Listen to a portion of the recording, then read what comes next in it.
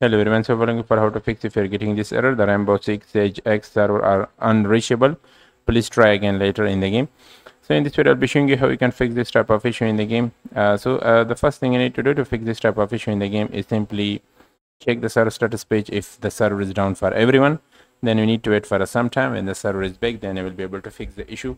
But if the server is not down for everyone and you are the only one to face this issue in the game and you are getting this error, so in this case, what you need to do, simply switch your network connection. So for example, if you are connected with Wi-Fi, switch to mobile data, or if you are connected with mobile data, then simply switch to Wi-Fi and then try again.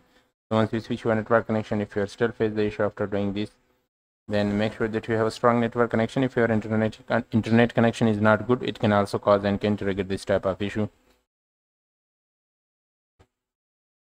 So it's the next thing you need to do to fix this type of issue in the game. Next, you need to make sure that you have a strong network connection. If your internet connection is not good, it can also cause this type of issue. So make sure that you have a strong network connection. And also, you need to restart your PC. Right click on the stream and then run the stream as administrator. Once you give admin permission to the stream, then go to library, collection, right click on game icon, go to properties, select install file from the side menu, and click on verify integrity of game file. So when the verification is complete, then start the game again. So these are some of the best things to do to fix this type of issue in the game. I hope this video helped you. Subscribe this channel for more informative videos like this. Thanks for watching and see you in the next video.